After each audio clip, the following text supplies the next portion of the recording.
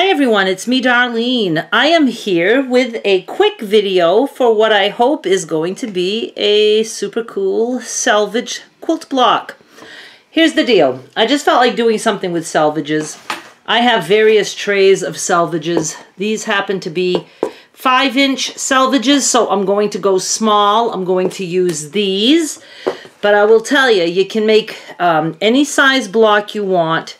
Well, up to the length of your selvages. If you have, like I sell a lot of 9.5-inch selvages. If you have those and you want to use them up, if you have a lot of them, you could make a 9.5-inch block or 9-inch block. I cut a piece of muslin 5 by 5 since I'm going to be using 5-inch selvages. You don't need to have them all be 5-inch. You can start, like if you're making a big block, you can start with like a 2-inch, you know, some 3-inch, 5-inch, whatever. And you'll see what I mean as soon as we get going. I thought I would just sit here and use this as a foundation. You could sit at another table and use some iron-on fusible and just set up all your selvages, press them, and then come here and sew. Well, not here, you know what I mean. You're not coming to my house. But I just thought I would work right here at my sewing machine. I haven't done this at all, I don't think, ever. I never know.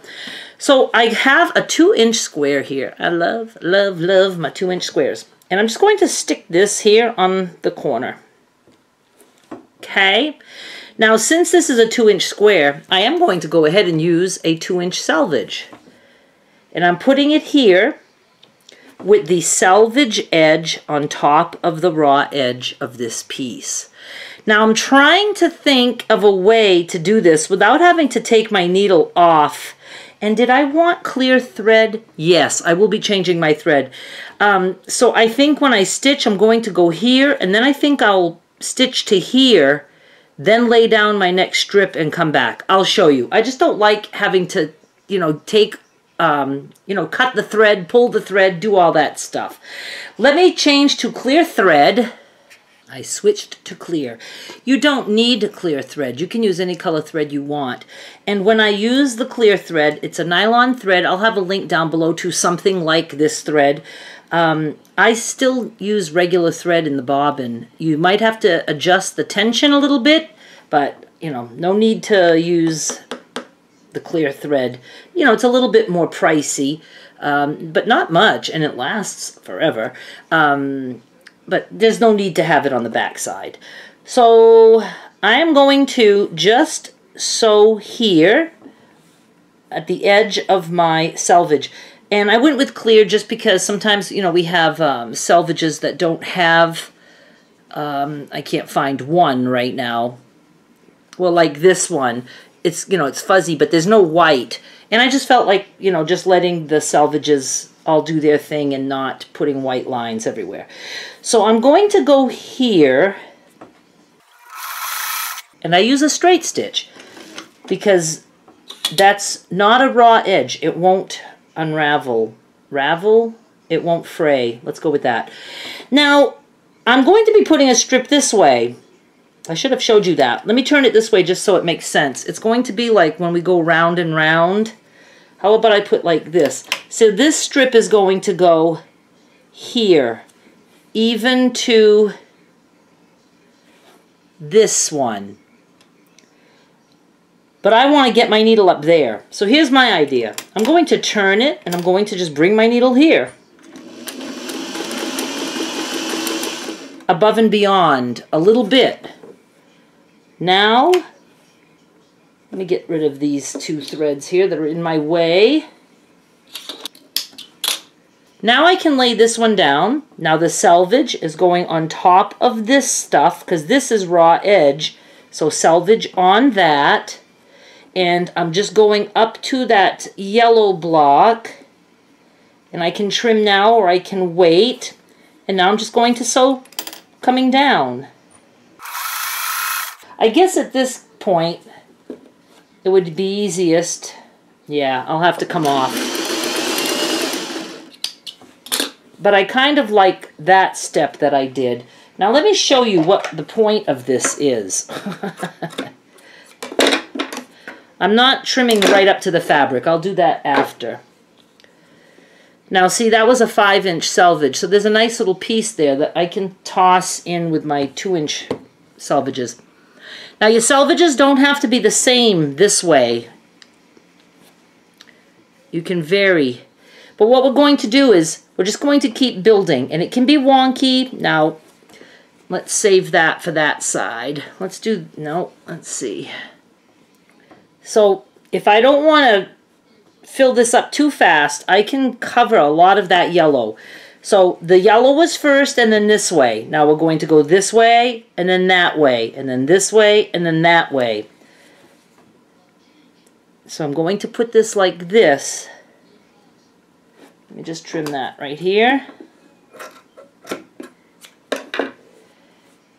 And I'm going to sew that on. And you can see I'm not leaving it way up here because I want to use, you know, up some selvages. So like that. Now again, I'm going to turn and I'm going to go up here.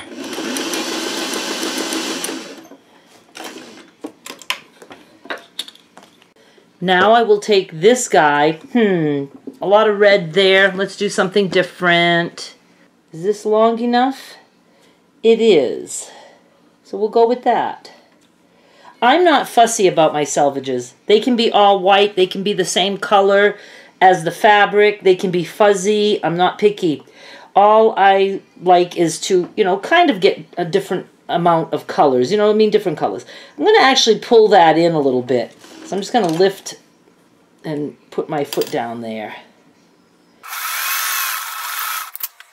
So we're just going to work like that. I think it's kind of cool. How about we do one without words? I guess I'll just trim it a little bit. And again, I'm kind of going narrow so we can get more selvages in. Whoops! I'm going in the wrong direction. That's okay. There is no right or wrong. I just like to try to take, you know, the easiest way. But now we'll just add this guy. And I want the circles. So we'll just do that. Oh, I just like it so much. And I might as well just go right off the edge. Awesome. Okay, let's do another one here. Ooh, ooh, ooh. Look at the little buttons. Let's do this guy right here. Now, since my foundation is 5 inches, then I should have enough. So I'm going to do another one like this, and then I'll do another one there, and then I will finish with one more up here. I really would like to make a bigger block with this method at some point. Oh my goodness, I don't even remember these prints. Okay, so we're going to do one more now in this direction. And we'll do one more this way. Little fishies. What the heck? Oh, because, this is fooling me. I'm just going to trim this a little bit. Because that should fit. Yeah, we're going to go like that. And then I'll be trimming this anyway. Yep, that's covering the foundation. That's all I need. And we are done. Let me go trim this. Look at how cute that is. And that didn't even take up very many selvages. 1, 2, 3, 4, 5, 6, 7, 8, 9. 9 selvages. And one was able to be a little 2-incher. To trim this, what I did is I trimmed it from the back side. This was already trimmed to 5 inches. You know, you could do it a little bit wider, a little bit bigger if you want, like maybe 5 1/4. you know, just in case there's something going on an edge that you don't like, and then you can trim it down to 5. But I just trimmed, and we're good. All you want to do is make sure that when you're laying down your selvages that you're completely covering your foundation.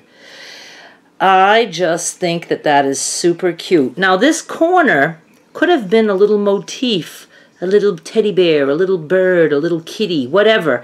And you could make, you know, 4 of these and make a 4 patch. You could do it with all the squares in the center, 4 different colors, 4 different things. Or you can do it where, you know, the squares, 2 squares are pointing in, and then on the other way, the diagonal, they're pointing out. That always makes like a diagonal thing going on. So this is very nice. It's a lightweight muslin, so this is a really cool little block. All right, I hope it gave you some ideas. Give it a try. Thank you so much for watching. Bye.